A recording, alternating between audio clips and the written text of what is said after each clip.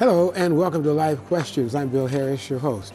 I don't have to tell you that we are living in some very challenging times these days, and that is certainly reflected in the many questions about life that you, our faithful viewers, have sent us, looking for answers from a biblical perspective. Well, we are here to address your questions today with a panel of local ministers who have been looking deep into the Word of God to share their insights with you, and I want to introduce them to you at this time. We're joined by Pastor Kris Langstaff of Belle Center Church of Christ, filling in for Greg Fox. Pastor Kris Ewing of County Line Church of the Brethren, located on the corner of Sandusky and Hardin Roads in Allen County. Next, Pastor Ben Neff, Youth and Young Families Pastor at Mount Tabor Church of God, located outside of Salina. Ben is filling in for Darwin Dunton. And finally, rounding off our panel, Pastor John Maynard of the Family of Faith United Methodist Church in Lima, Ohio, and the Liberty Chapel United Methodist Church on Sandusky Road. Having a little trouble with those names. Happy to have you all with us today.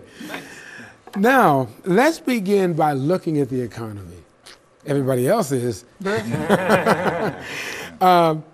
This is a question that came in that I think is totally apropos.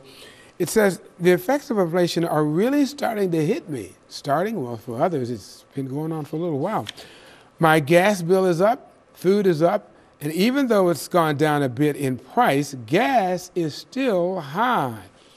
I know we're not supposed to be of fear, and Christ supplies all of our needs, but how do I get over my anxieties through all of this? Who wants to tackle that one first? That's a pretty good question. Pretty much where the rubber meets the road these days.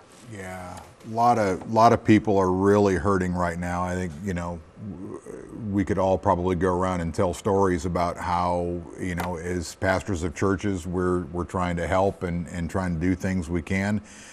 And the reality is a lot of folks are hurting today. But also it's true to say that anxiety is nothing new.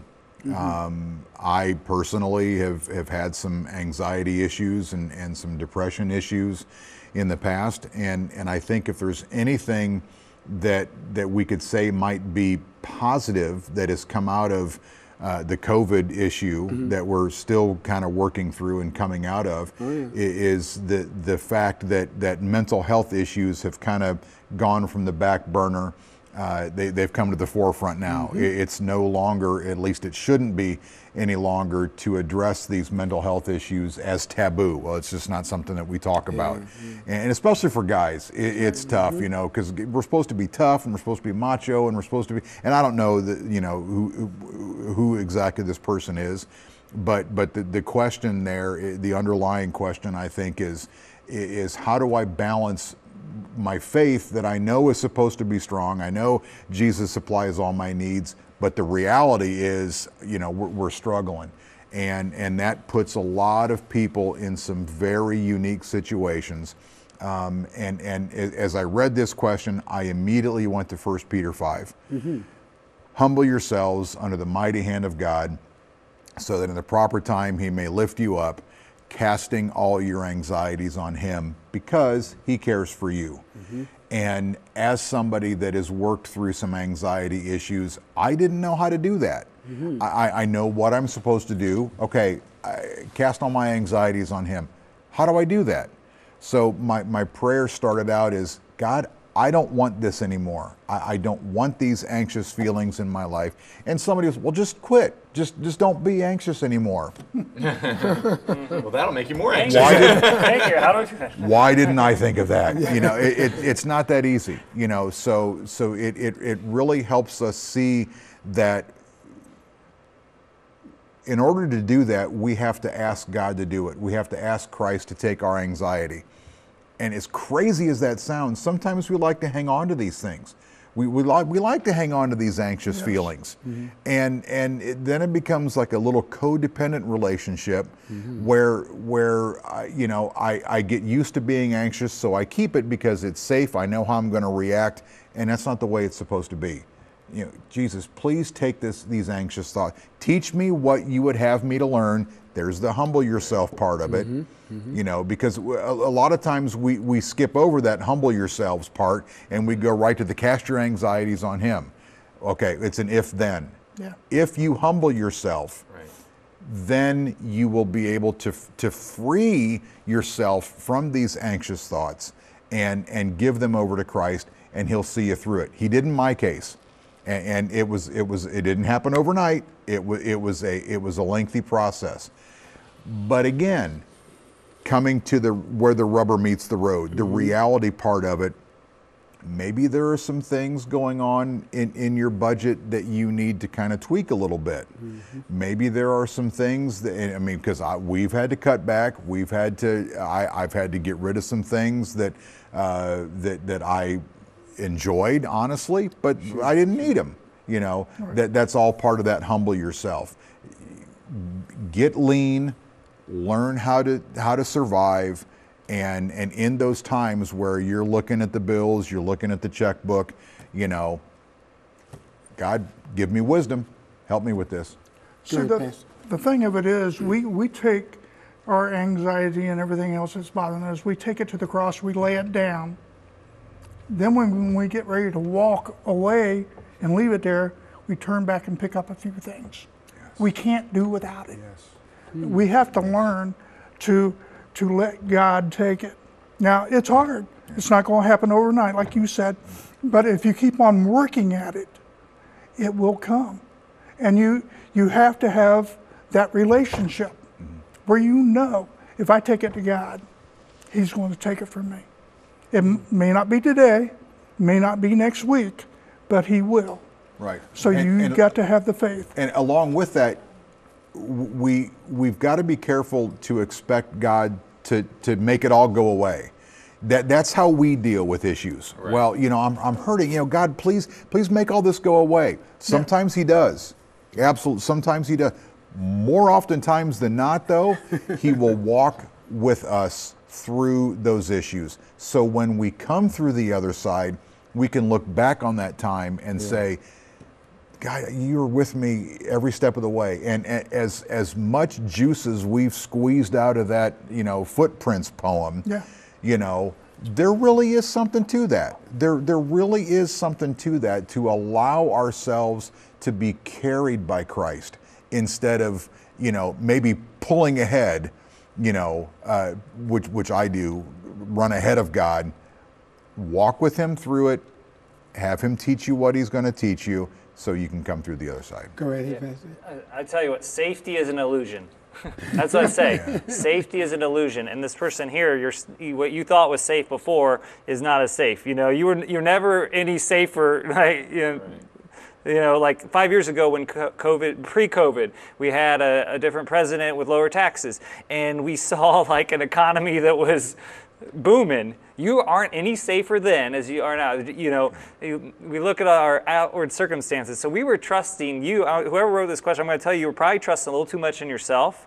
And I mean, that's kind of harsh without knowing you, but in a sense, like, I look at everything's good, and I kick my feet up and relax, kind of like the person who had that bumper crop, and they're like, let me build a bigger barn. God's like, tomorrow you dying, you're done for. And so, like, I think we have this idea, safety is in the arms of Christ. Safety is in trusting in the Lord with all our heart and leaning not on our own understanding. You know, in all our ways acknowledge him, and he will direct our paths. You know, Philippians 4:6-7 do not be anxious about anything, but everything with prayer and petition. So we are taking that to the Lord in prayer. We're asking him to say, all right, I can't see now. Things don't look good with my eyes, and I realize maybe I wasn't trusting you before. I was trusting in my own self. Right. And so it might be, I try to say as tenderly as possible, he's trying to bring you to the end of yourself. And I think, going back to, the aspect of you saying humble yourself, and then you made a comment of is what do I need to learn in this moment? And that's what I like to try and point a lot of people that are going through struggles. And so here we're dealing with the inflation and all that stuff. And yes, you need to learn how to budget if you don't know how to do that and all those different things. But, it's the aspect of you don't see God move a whole lot when things are perfect.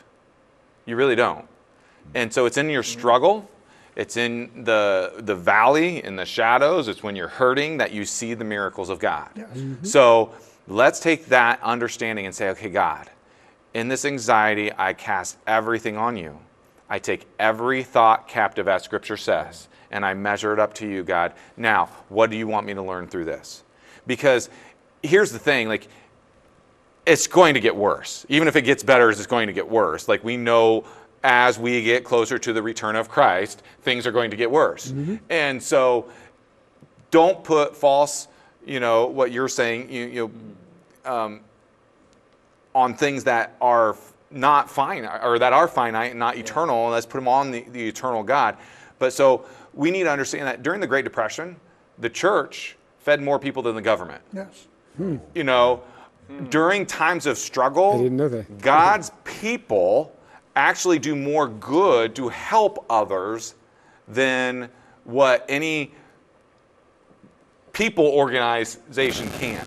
And so I don't know about your guys' churches, but God has positioned my church very well for times like this. Now, are things rough at our church and our people? Yeah, I'm not saying that we got things, but I can see where God is, okay, yep, you've prepared us for this time, or you are preparing us now, and I can see where you are. And I'm always looking to that future. That's kind of my gifting, is be able to look, and I'm always communicating with our church leadership and saying, hey, here are some things to watch out for.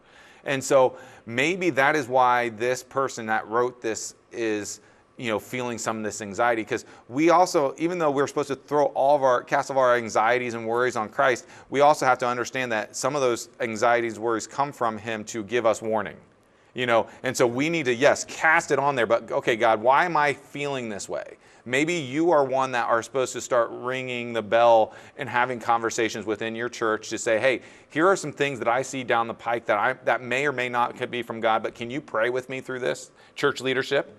Because maybe we can actually get ahead of this and in turn help more people and bring more people to Christ than what anything else. Versus if we stay in our anxiety and stay in our worry, then we're going to just see suffering. Okay, we're going to pause right there and take a break, gentlemen. Sure. And we'll be back with more on this subject right after this. Stay with us.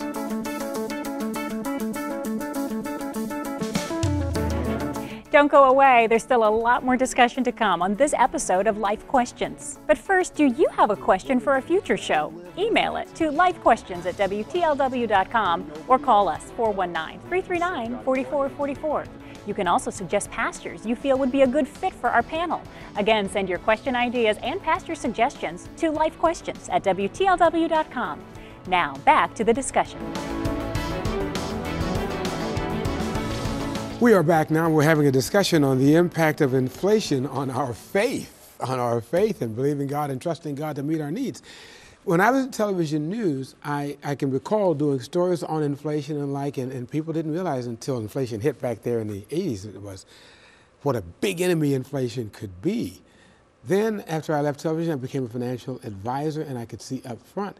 I think what we should look at too is, while we're looking and waiting for God to meet our needs like we should, there may be a few items we could cut out of our budget and some things we can do ourselves, as you alluded to earlier, you think? Absolutely. And one of the things that struck out at me as we were talking before we came on here, Jesus talked more about money in the Gospels than many, many topics. He talked about money quite a bit.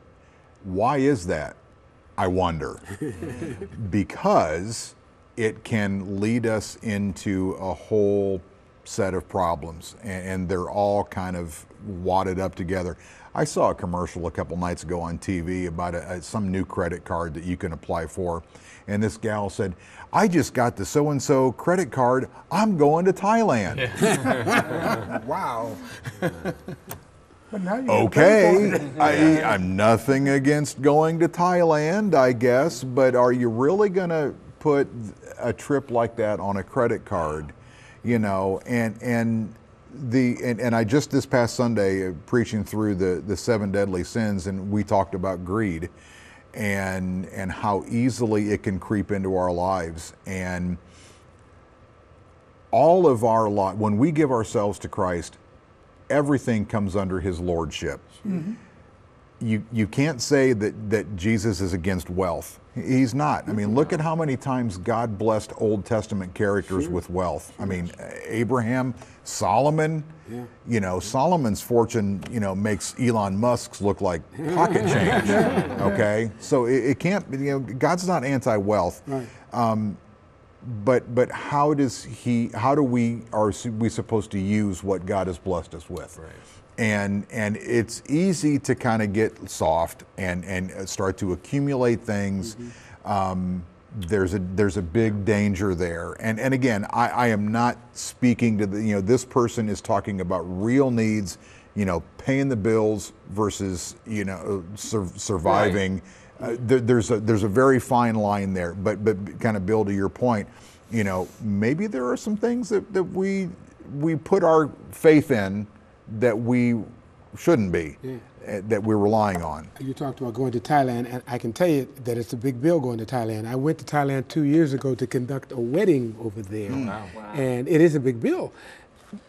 If you know something's coming down the pike and you start saving up for it in advance, that can help. Well, yeah, that's the key though, saving up for it, not charging it, not going in debt. And it's times like this when inflation really kind of hits, and then the economy kind of goes down, and your 401k, if you got one, is getting hit, and all these things, that you really start realizing debt is bad. Yes, it is. Yeah. And that it can tie you down. And it's bondage. I live on a great piece of property. We've got several acres. But I have these vines that grow everywhere. Trumpet vines, grapevines, your cucumber viney things, whatever.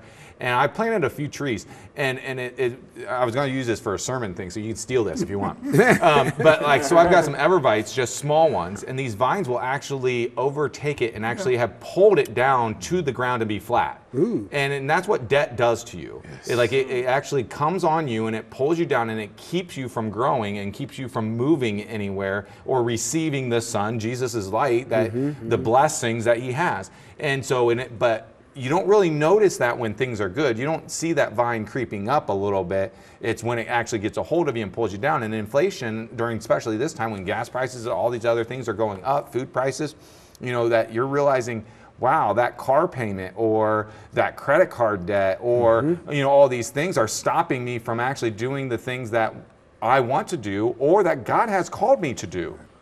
And so you really need to be, as churches, we need to be educating people more on how to wisely handle finances for these kind of things, so it doesn't create anxiety. Right. The Bible speaks to finances 2,300 times, and there is more said about money in the New Testament, not just the words of Christ, but overall more said in the New Testament about money than heaven and hell combined, to be sure. So there needs to be a lot of teaching, I think, going out about that good stewardship. Do you have any other questions? Any answers? When times are going right, you don't have a problem throwing money here or throwing money there. And then when things start getting tight, you go, oh my gosh, I can't believe I spent all that money. Yep. Well, start putting it back. And I mean, we've cut a lot of stuff out. My wife says my car never sits still. So since gas prices are up, I choose wisely on where I'm going. Yeah, and even picking a car that's not a gas guzzler. I mean, there are cars, some cars out there now that they're so powerful they'll pass everything but a gas station. Oh yeah. Unless you absolutely have to, you should probably not buy a car right now. Prices are so high. Well, I was wanting a new car, but I started looking and I'm going, I'm not paying that. Let's turn to another topic, perhaps more delightful. A viewer question that came in. I'm a college-age girl. I am too old for the high school youth group and don't really feel comfortable with the adult group.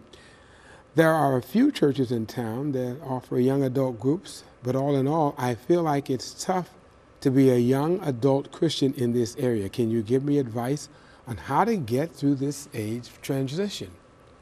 Yeah, I'd love to talk about that. One, I would say you are certainly not alone, and you are certainly correct. To be a young person today, when I think of that, I'm guessing 18 to 25 is a very tough age. It is a transition time and so forth. One of my responsibilities at church is to kind of look at our Christian ed setup and then really cradle to almost grave curriculum, looking at what setups we have, what kind of classes we have for people.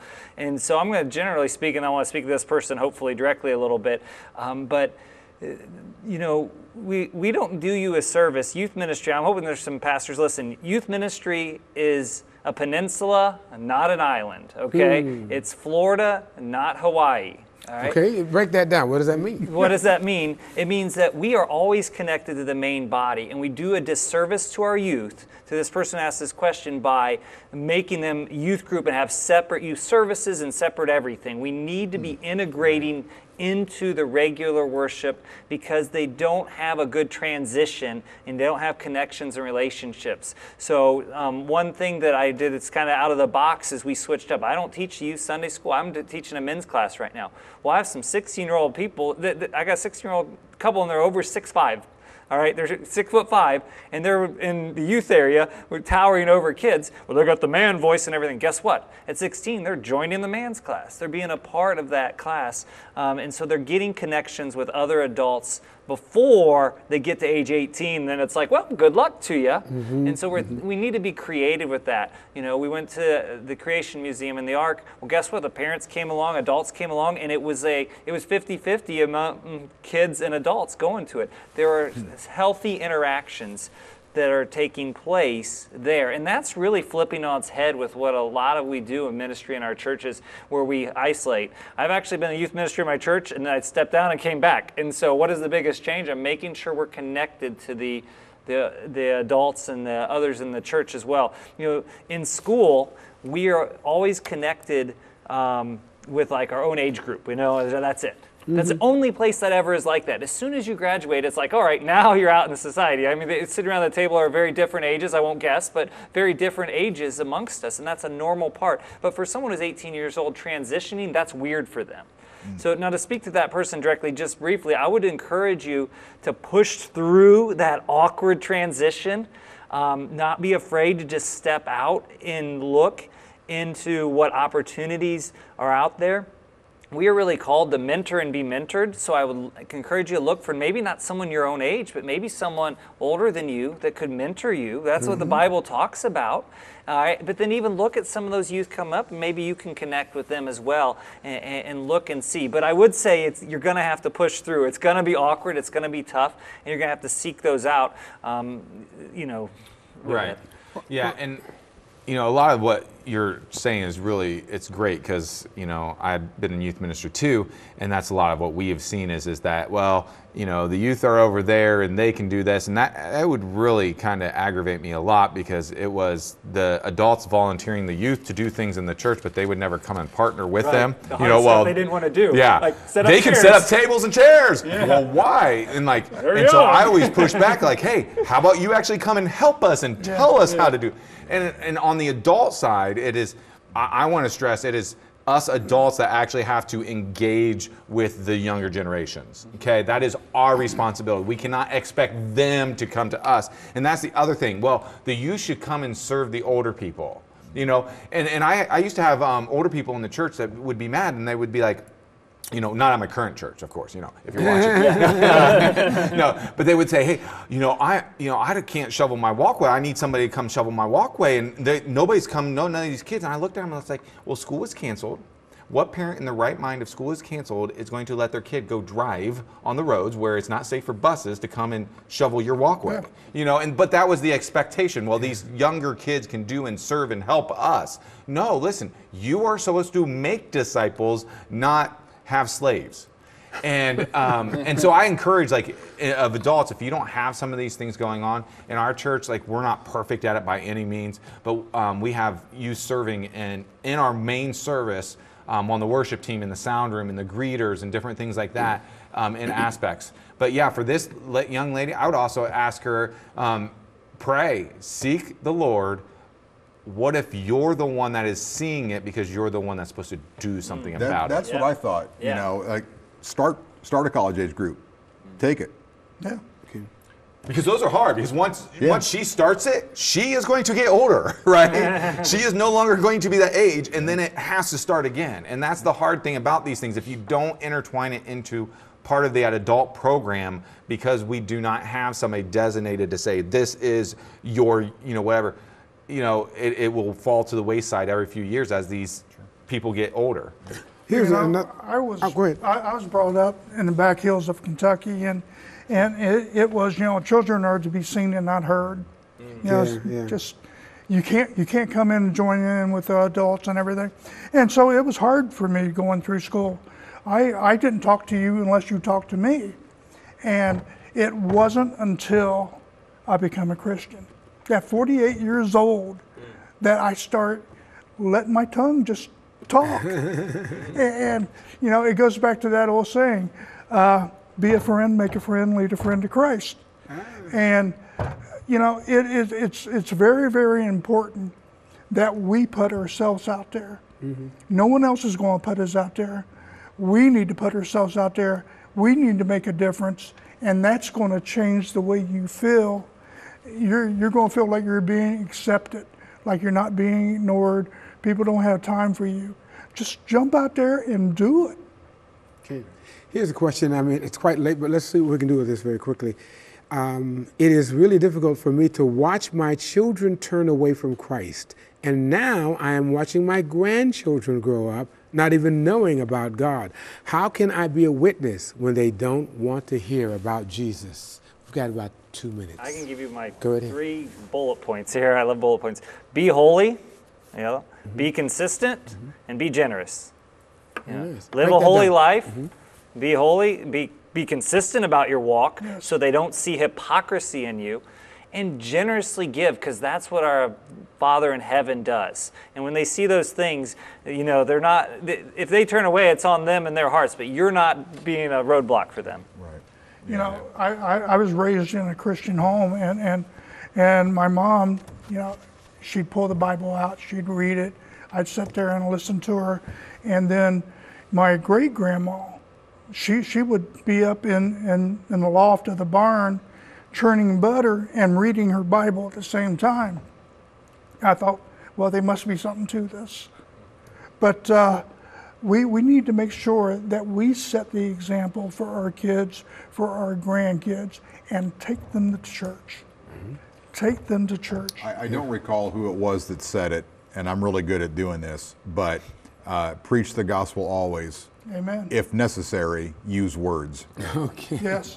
Very good.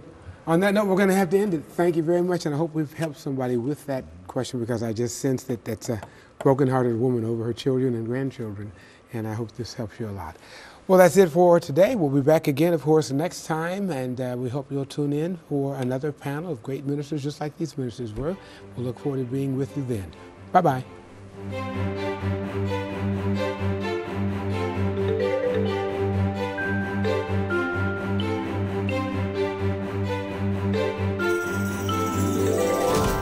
You've been watching TV44's newest locally produced program, Life Questions. Now we'd like your feedback. What did you enjoy about this show, and what would you like to see more? Perhaps you have your own questions you'd like us to pose to our panel of pastors in a future show. Submit your questions now by email to lifequestions@WTLW.com or call us with your thoughts. We're able to discuss relevant topics with local pastors right here in the TV44 studio thanks to your financial support. Now is an excellent time to make a one-time gift to TV44 or consider becoming a monthly donor. 100% of your donation stays right here at TV44 and is used to spread the family-friendly, life-changing message of Jesus Christ. Secure donations can be made online at WTLW.com, by phone, by mail, or in person. Again, share your questions for consideration for future shows, or just contact us with your comments at lifequestions@WTLW.com.